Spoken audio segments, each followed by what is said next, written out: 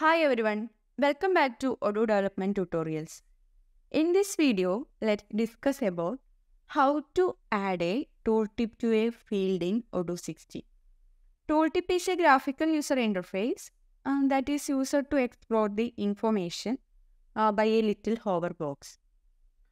For example, when I take the sales module, if I hover to this field or order date, we can see a box is coming. Creation date of draft or send orders, confirmation date of confirmed orders. And also when I hover to the field price list, another box is coming that will describe this particular field price list. That is, if you change the price list, only newly added lines will be affected. So let's see how to add this kind of tooltip to our custom fields in Odoo. Taking our custom module, college management for managing the students in a college. If I take a record of a student, this is the model college.student, and these are the fields inside the student model, that is name, user, email, student ID, course, etc. So let's check how to add a tooltip to these fields.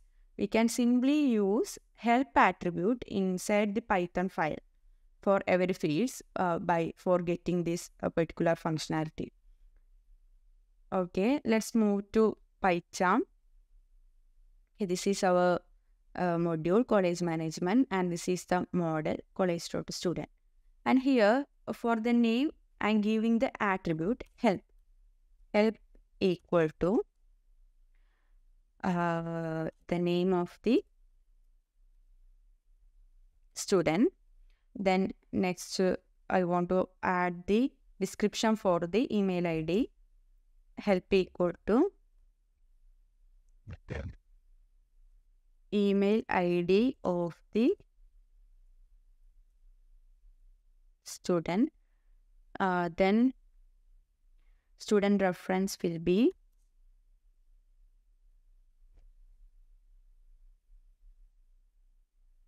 unique ID of the student. Okay, then the course ID, help equal to course selected by the student. Okay, in this way, for every field, we can add the help attribute. Okay, then let's move to our module. Just refresh the module. Okay. Then I hover to the field name. Here a box is coming. The name of the student. When I hover to email ID of the student. Student ID will be unique ID of the student. Course will be course selected by the student. In this way, we can add tooltip to a field in Odoo 16. Thank you for watching the video.